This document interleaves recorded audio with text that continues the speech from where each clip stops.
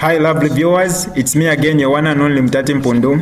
Welcome to my YouTube channel. If this is your first time on my channel, kindly subscribe to my YouTube channel by hitting the red subscribe button down below and turn the bell icon to join the notification squad.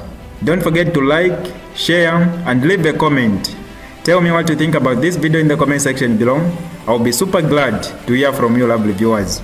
Miss Cowham apologizes to Bowman Lusambo in an interview she recently had with It Kambeko News in Lusaka. I bet Bowman Lusambo is gonna react upon seeing or watching this video. And as soon as Bowman Lusambo reacts or responds to Miss Cowham, I'm gonna upload that video on this channel. So make sure you subscribe and turn on the bell icon so that you don't miss it. It was a spiritual attack that I accused an innocent man. I want to apologize to Bowman Lusambo, says Miss Cowham.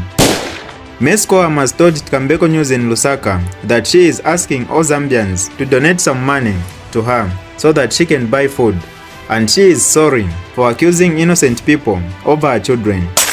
Miss Cowham says she was possessed by a spiritual attack to accuse Honorable Bowman Lusambo over her children, and that she is now asking well-wishers to just support her financially. More news to come, my lovely viewers. Make sure you subscribe to this channel by hitting the red subscribe button down below and also turn on the bell icon to join the notification squad. For now, I'm out. Alright, that's all for you today lovely viewers. If you did enjoy the video, please don't forget to leave a comment in the comment section below. Tell me what you think about the video you just watched in the comment section below.